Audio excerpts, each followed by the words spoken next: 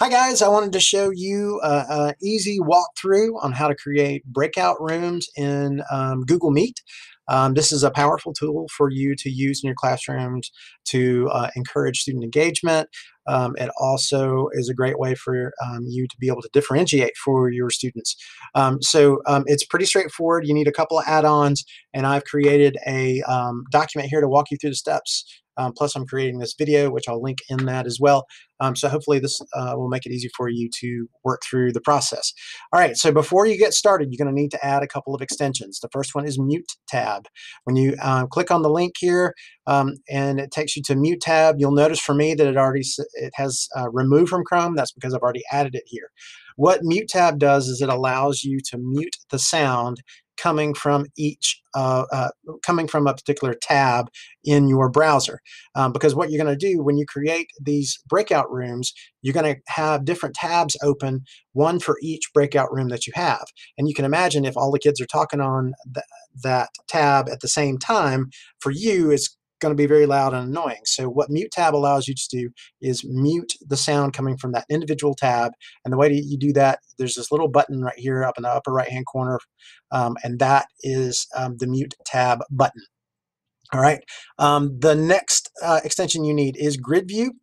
You may already have this already if you've done something with Google Meet. What Grid View does is allows you to see all of the participants in your Google Meet session in a grid view right here.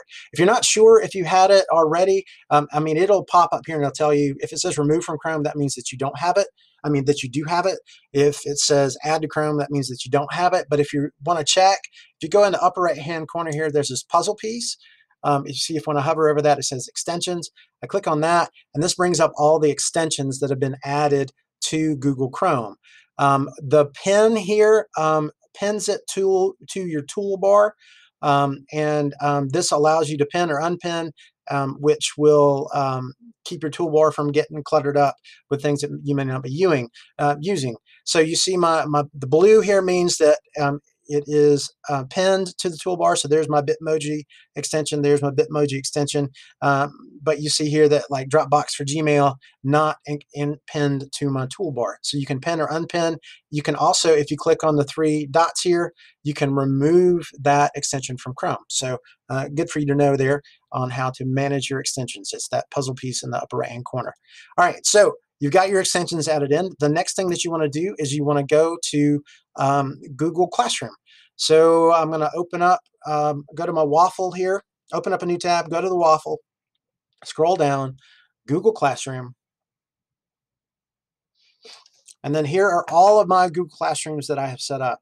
You might have it set up based on period of the day or based on the subject that you're teaching. There may be all kinds of ways that you may have your classrooms set up, but this is the way that I have mine set up. And so I want to create breakout rooms for a particular group. And this particular event, I can use the same links that I'm creating for my breakout rooms in all of the other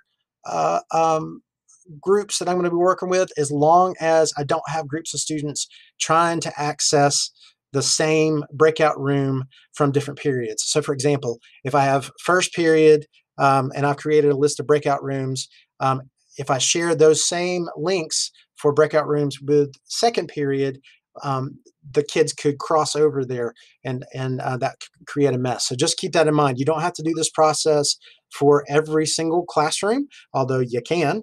But if you're not going to create them for every single classroom, you need to keep in mind there may be some crossover there, and you want to make sure that you are managing that. So I'm going to use my elementary science classroom as my first period classroom, and I've created a permanent Google Meet link in the classroom. That means that this link will be the one that my students will use to join me live at 9 a.m. On Monday, Wednesday, and Friday when I'm doing my synchronous sessions with them. So that's the link that they can join. So all that they have to do is go into their Google Classroom, come into that particular Google Classroom that you've set up for them, and click on that Meet link, and they can directly join you once you're in the session. All right, so that's my home session link, and that one I'm going to take and right-click on it and copy that link address so that I can paste it into this document. So in this document, I've got my main room and then my breakout rooms. So here's my main room. You can see I've already pasted it in there, but I'll highlight it, click on the insert link, right click and paste the link that I have there, and that will allow them to access the main classroom Meet link every time. I've broken up my rooms. I want to have 4 breakout rooms, and you can do this for as many rooms as you need. And I've split the students up in those rooms. Y'all have all kinds of different ways of managing your small groups within your rooms. That the same can be applied here. Maybe it's the red group, the blue group, the green group, the yellow group, whatever, just so that the students know which room they're supposed to go into. So I've got my main room linked here on this document, and the students will be able to refer to this document to see where they're going to be assigned to, what room they're going to be assigned to, and it'll also make it easier for them to get back to the main room. You can do it in Google Docs, or you can do it like I did here with a Google slide sheet. You might like this better because it allows you a little bit more creativity with the formatting and that kind of stuff. It's up to you either way, as long as you have a way for the students to see which rooms they've been assigned to. Okay, next, I'm going to open a new tab, click on the waffle, scroll down to Google Meet. Then I'm going to click Join or Start a Meeting. I'm going to call this Sample Room 1, and then click Continue. Notice it's going to start the room up. All right. I can copy this link here, copy, then go back to my document, highlight it, click on the link button, right click, paste it in there, and now that link is available for Mike, Larry, Sheila, Toby, and Mary to be able to click on to go into Breakout Room 1. And so I'll repeat this process again for my other breakout rooms. So this is sample room 2.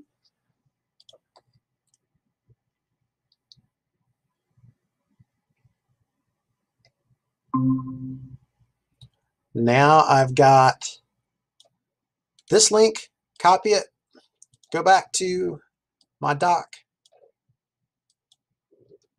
click it, paste it, and there you go. So now Donald, Paula, Michelle, and Phil can access their room. And so you're going to repeat this process for each of the rooms that you're doing. Now you'll notice up here that I've got these rooms open in individual tabs. And if you can imagine, there are kids talking in these tabs as they're joining the room. So all you need to do is click on the mute that tab. That's that little button right there, and that will mute the sound coming from this tab. Then I'll go over here and mute the sound coming from that tab. That way that my life is a little easier so I'm not hearing all of the kids joining their individual rooms talking. Then when I want to go in, okay, I'm in room 1 here. This is the one with Toby, Mary, Sally, all of those folks. I want to hear what they're having to say. Just unmute, and I can turn on my camera, and they'll know that I'm in there. You can also click on this link here. That will turn this into grid view, and it will highlight all of the speakers in the room, and you'll see individual students that are in there as well. So there you go. That's how you set up your breakout rooms. So you can see that I've got my breakout rooms going on now. They're all in here, ready to go. I've got my grid view set up and my mute tab ready to go.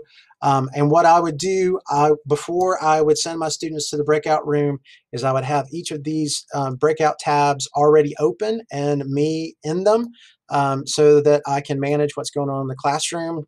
You want to make sure that once the students are into these breakout rooms, that you continually check back with them to make sure that they're following appropriate guidelines for online learning, making sure that they're being kind to each other, those kind of things. When you are in the main classroom, and you want your students to be able to see that document where you're breaking them out, there's a really easy way to do it. And so what you do here, so here's my document, my breakout rooms, or this one, whichever one you want to use, right? I click on the share button, right? I copy the link for that particular document. Then I go back into my meeting room where I'm at with all the kids.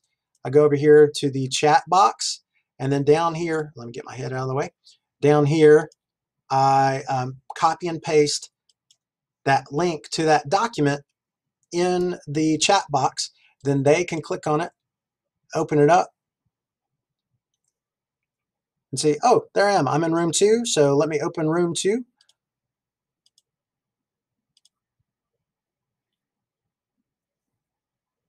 And they should be able to jump in and use that. You can hear a little bit of feedback there. Click on my mute tab so that I don't have that. But there you go. You get the idea. I hope this is simple. I'm going to share this document with you so that you can see how to create these breakout rooms. And I hope this video has been helpful.